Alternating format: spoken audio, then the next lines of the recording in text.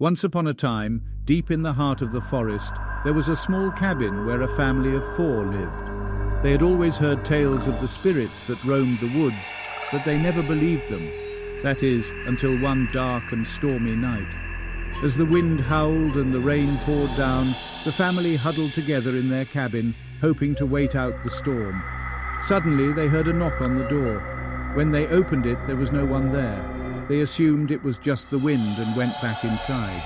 But the knocking continued, growing louder and more insistent with each passing moment.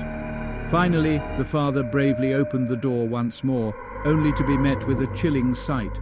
A ghostly figure floating in the air, with eyes that glowed like fire. The family tried to run, but the ghost seemed to follow them wherever they went. It whispered their names in the darkness and seemed to be toying with them, as if it was enjoying their fear. Days turned into weeks, and the family began